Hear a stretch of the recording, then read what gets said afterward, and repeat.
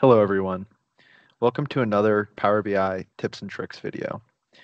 My name is Henry Dimlow and I'm an associate consultant on the data platform services team here at Velosio. Today I'll be talking about using Python scripts and visuals in Power BI.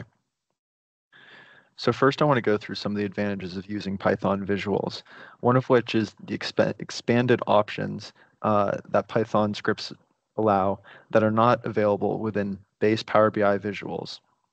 Additionally, while there is the Microsoft AppSource, where you can go and download other examples of visuals and things that people have created, uh, it's not always great, as you don't always find a visual that exactly meets a stakeholder's need, and sometimes those visuals are limited by the original creator's intent. Python scripts allow for a user to create and tailor visuals to their own needs, whatever that might be. Additionally, these visuals are especially useful when doing exploratory data analysis, learning more about correlations or trends in your data. And some examples of some of these visuals might be heat maps, violin plots, pair plots, or box plots. So some steps that you need to go through in order to implement Python in Power BI is first downloading Python, usually and always from a reputable source, but one that I would usually use is python.org, one of the main sites of Python. And so you can see that the link is there, and you just can easily go on there and download a Python instance as required. Next, what you'll need are some Python packages, specifically these three data analysis packages. So the first is Pandas, a package used for analysis and data manipulation. The next is matplotlib, a visualization package in Python. And finally, Seaborn, which is an additional visualization package. Altogether, these three packages really work together to be a very robust and useful tool for manipulating and visualizing data.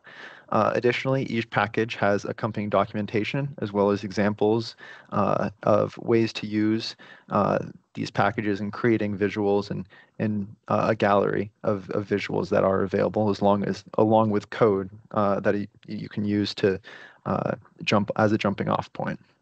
So next we will go over to Power BI to go a little bit further into how this is done. So first, I would just want to go to options and settings and look at the Python scripting option.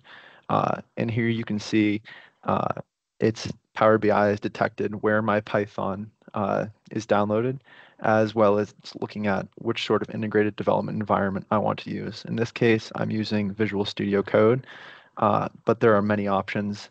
Really, you just want to go in here and ensure that your Power BI and Python are both communicating together and working together as expected. Additionally, the first time you use this Python visual, you may have a pop-up that asks if you would like to enable Python scripts. You can just go ahead and enable that and begin working. So what you can see here is that it's asking me to drag fields into the values area. So I'm just going to take a couple of these values and put them, or a couple of these fields and put them into the value area.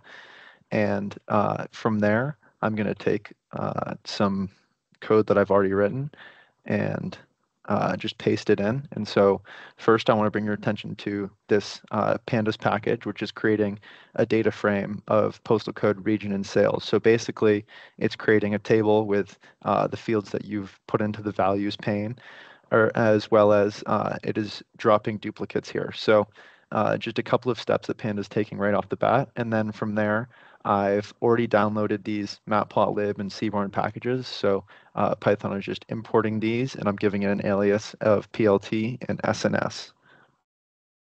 So next, again, I'm going to just pull over some code. And here what I have is I'm using Seaborn to create a category plot that is a bar chart with region on the x-axis and sales on the y. So if I run this script, you'll see it display that bar chart.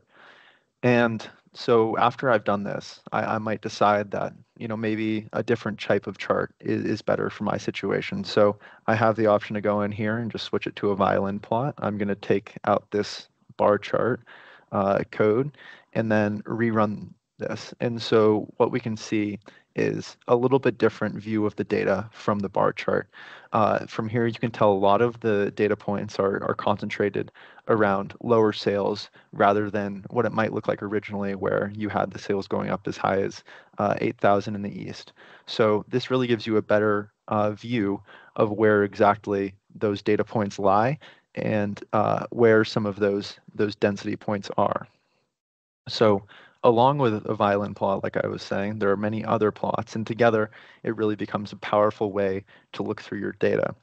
So here I have the violin plot that we were looking at earlier, as well as some box plots based on shipping mode and category, and a relationship, just looking at the relationship of quantity and sales. So here, like we were looking at earlier, the East region has some specifically high points. So if we were to take that out, we could see how that affects uh, the other three regions and look at maybe that quantity versus sales has made a change, or some of the box plots are different. So uh, the slicers that are native to Power BI do affect your Python visuals and allow you to look further into that data. So one other thing in these box plots I notice are, for example, first class seems to have a much greater range in the technology category than others. So if we were to look only at first class, we can then see that in more detail. And so maybe that there's an explanation behind this, like maybe technology is more easily broken in the mail, and so it's better to pay for higher class mail and have it delivered safely and in one piece.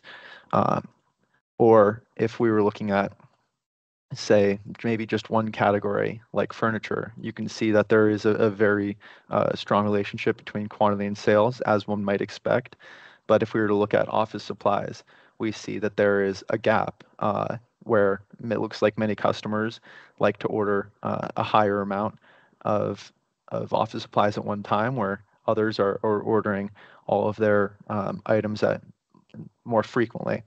So really what this allows you to do, and what these plots can do together, is really inform you a lot about your data, can help you ask the right questions about your data, and help you really start to gain insights about what is going on and what is happening beyond just some of these other Power BI visuals. You can really use them in conjunction together and create a powerful dashboard that is very informative. So I want to thank you all for listening to my session, and I hope you all have a great day.